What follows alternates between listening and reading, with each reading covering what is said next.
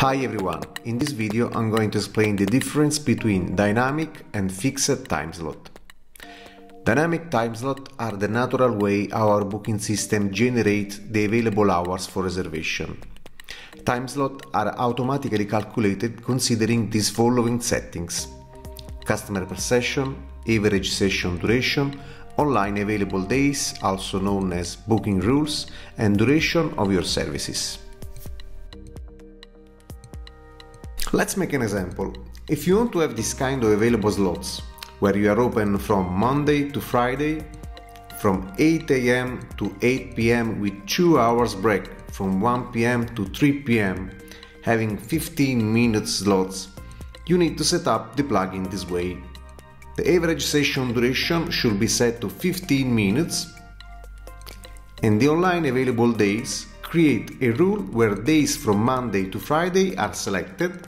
The first shift is from 8 AM to 1 PM, the second shift is from 3 PM to 8 PM. To define fixed time slot, you need to follow a different approach. This kind of setup should be used in those cases where you have services with the same duration. Let's make an example. Your shop is open from Monday to Friday, but it only accepts a reservation at 9 AM, 11 AM and 1 PM. To get this fixed time slot, you need to follow this kind of settings. The average session duration should be set at 60 minutes. Then you need to create a rule for each desired slot, where the length of each slot should correspond to the length of your service, 2 hours in this case. As you can see here, we have 3 rules, one from 9 to 11, another one from 11 to 1 PM, and the third one from 1 PM to 3 PM. With this setup, you'll get this fixed time slot.